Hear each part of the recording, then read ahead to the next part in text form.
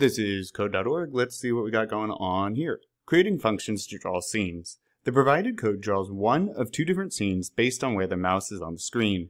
It either calls the drawScene1 function or the drawScene2 function. However, these functions don't exist yet.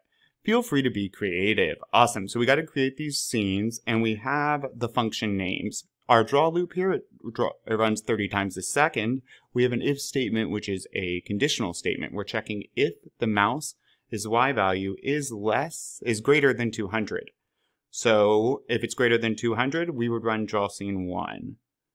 And oh yeah, so that's the bottom of the screen. Okay, so if it's greater than 200, we're going to run drawScene1, and then we do not run drawScene2 because it's an if-else statement. So if it's less than 200, or if the mouse is off the screen, then we run drawScene2, and we would not draw drawScene1. All right, let's add these functions. Let's drop both of them in. I'm going to do spaces real quick, line breaks. You don't need to. Just looks nice. drawScene1, drawScene2. And this is the chunk of code that will run when we say its name. Let's see what theirs. Yeah, okay, so they have night and day. All right, and maybe I'll do Mars or all right, drawing here, background color first. Sure, blue sky, blue sky, sky blue. Does that work? Yep, and notice the mouse is on the lower part of the screen. That's when the sky shows up. Let's do another background color, and did they use gray? No, black. Okay, I'm gonna do night as well. And real quick, add an ellipse. So that will be our sun.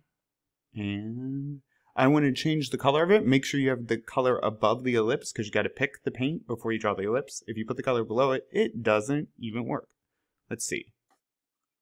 All right, so here is the X and Y value. Now this should be the width and height. Oh yeah, that's way too big. We might want to down the screen more. Keep in mind 400Y is the bottom of the screen, so I'm going to push it off the screen for the center of the circle. And I want the circle smaller. 300, 300 maybe. That might be too small. And of course, I'm sure yours is going to be a lot better than mine. Okay, and yeah, let's do the red planet. Let's do Mars. Does this look okay? All right, but the sky doesn't really make sense now. Yeah, let's get rid of the outline. So just like no stroke. And make sure you do have the color above it. I just dragged mine below here, right? You do want to have the color above it. Otherwise, it draws the ellipse first and then finds out what color you want it. We also want no stroke above it to tell it we don't want an outline on this shape. If I put no stroke beneath it, it doesn't work. Fix the sky to pink because it's Mars. They have a pink sky, I guess. Well, now they do. Okay. Yeah, let's do another ellipse for a cool Martian sun. Now notice I have no stroke above it still because I'm not going to have my sun have an outline, and that no stroke will impact both of them.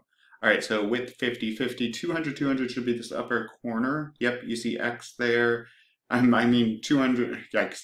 The upper corner should be, I'm losing it. I want it a bit off the screen, so we need negative 100 and then 100 to be a bit off the screen. All right, looking good, and that we can't even see it right now because it's well off the screen. I want to do what they did. They're using the counter pattern, so we're going to need a variable. I want to make ours move across as well. So I'm going to call this sun X. Notice I have the variable at the top of my script because that way everything within the code can reach the variable. We can use sun X in all of our functions. Everything can see sun X.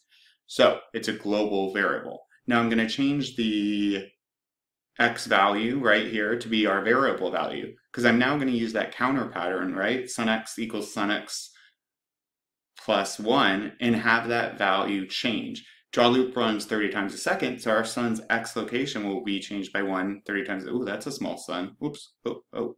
Okay, it's faster now? It's still small.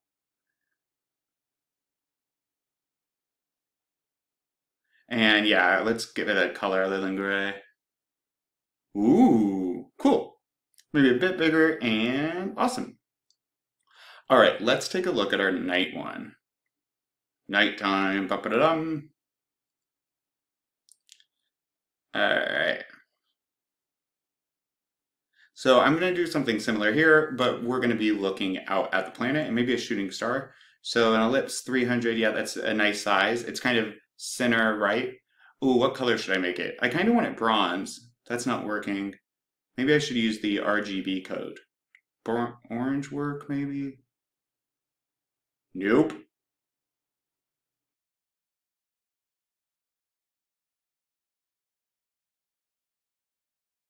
Okay, I gotta try using the RGB code. Oh, okay, so for this, I just looked it up for bronze.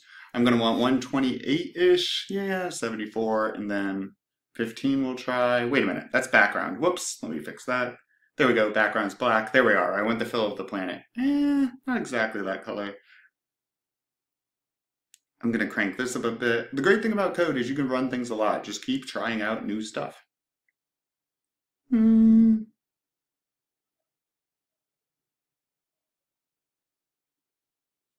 Let's try this. Oh, okay. Yeah, I like that. So it's mercury. See, it's kind of a bronze color, maybe? I don't know. All right, now keep in mind, we need draw 2. So when it's greater than or when it's less than 200, our night will show up, or when it's off the screen. As long as it's not greater than 200, we're going to see night like we are now. So I want some movement. What if I do stars, like falling from the sky? I think that is what I'm going to do with that type of emotion. And we'll do a couple rectangles here and just make them drop.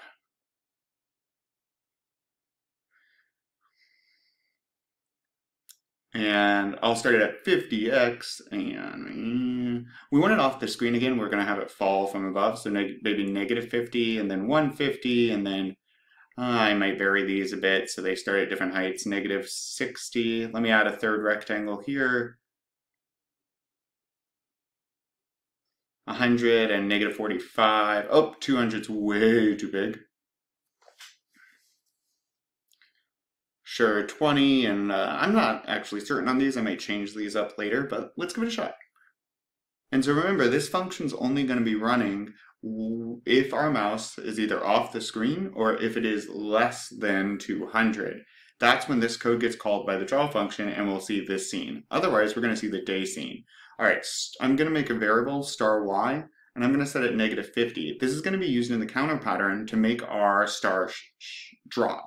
So this will be their y value, and then let's slowly add to the y value. I'm just going to replace star y here. And yep, start at y, and then we need a start at y equals start at I minus, what was randomized? I'm going to randomize it some just to give it a little bit of variance. Cool, let's try. Uh-oh, we have a big square and nothing's fallen. Oh, I have an extra rectangle, that would make sense. Where are the stars? Uh-oh.